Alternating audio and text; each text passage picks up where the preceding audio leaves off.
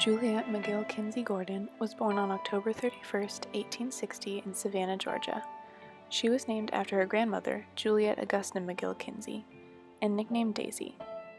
As a child, Juliet was accident-prone and suffered many injuries and illnesses.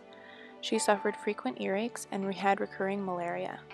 By age 17, she had begun to go deaf in one ear, and by the time she was an adult, she was completely deaf.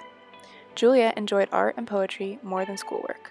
She wrote and performed plays, and she started a newspaper with her cousins called the Malbone Bouquet, which featured some of her poetry. She made a club with her cousins as well, with the goal of helping others, called the Helpful Hands Club, in which they learned to sew and tried to make clothes for the children of Italian immigrants.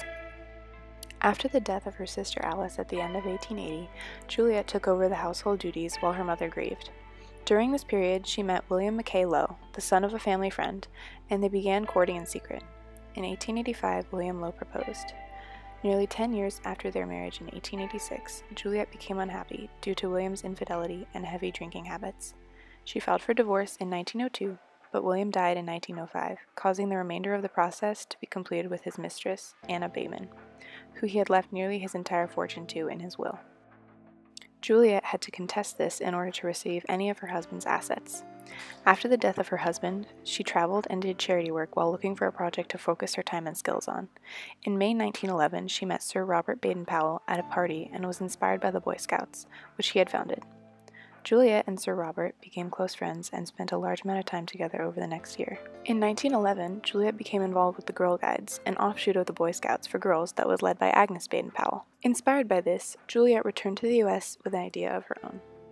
Girl Scouting in the United States began on March 12, 1912, when Juliet organized the first Girl Guide troop meeting of 18 girls in Savannah, Georgia.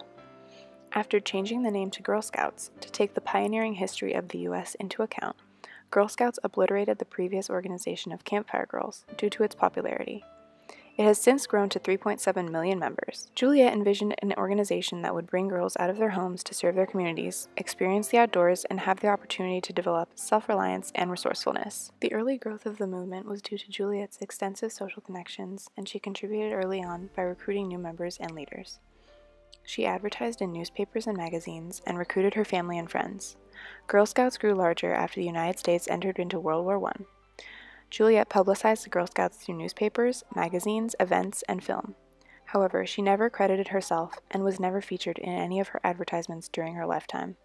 Since her death, however, she has been on a U.S. postage stamp, a postcard, and is actively recognized and respected in the Girl Scout community as the founder, and October 31st is celebrated by all Girl Scouts as Founders Day.